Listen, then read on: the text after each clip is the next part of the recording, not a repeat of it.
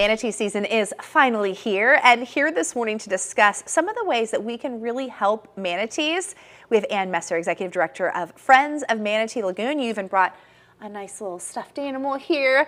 Thank you so much for being with us. We really appreciate it, and we love our sea cows. Manatees are so important. So talk a little bit about manatee season, which has started, and why it is so important to acknowledge the season and how to protect these creatures. So glad to be here, and thank you for giving us this opportunity. For sure. So manatee season starts November 15th through March 31st.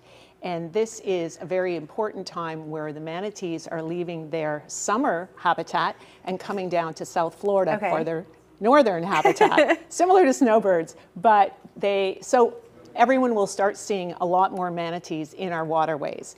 And if you want to see them up close and personal, come over to the Manatee Lagoon Center in Riviera Beach. And they're such sweet creatures, but we do have to be careful because they're very friendly, which means they're friendly with boats. And unfortunately, that's how a lot of them die, those boat propellers. And I know the seagrass, like even just what they eat, that's a big problem too. Right, so the two main challenges for manatees currently are the lack of seagrass. They're starving. That's their food.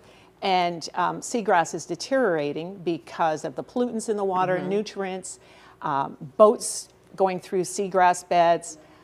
It's an issue. So that's one of the challenges. The other challenge is boat strikes. That's very manatees are slow swimmers, just like turtles. So the propensity of a boat hitting them is high.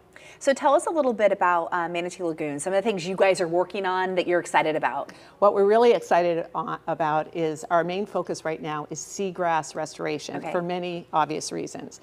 And we have embarked on a project to build a seagrass aquarium. A seagrass interactive wall, and this will be a really cool wall. We're going to have the 7 varieties of seagrass, and families and children can go up and turn these little dials and identify the different seagrasses. So that'll be like a fun thing, as well as I said, the seagrass aquarium.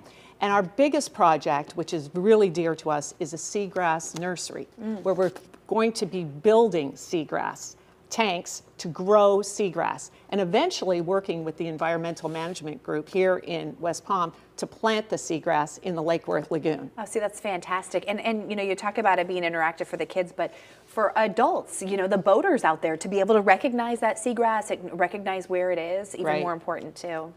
Well, thank you so much. And I always tell anyone who moves here, you can ask Steven. Steven's new here. And I said, okay, when it gets chilly, you've got to go to Manatee Lagoon because you've got to go to the upper deck where you can see all the manatees congregating. And there's always that live camera that's just fun to watch as well. That's right. And I would like to remind your viewers that with the holidays coming up, adopting a manatee is a great way to give a gift for someone. We all have so much stuff, right? So it's nice to be able to gift a grandchild, a cousin, a relative, a manatee. What a great idea. I love that. And we actually have a link to your website on ours. We've made it really easy for everybody. So if you want more information, you can always go to our website, WPBF.com. Thank you so much. We love when you guys come and talk to us about our lovely sea cows. So thank you so much for being here. Thank you very much. Pleasure.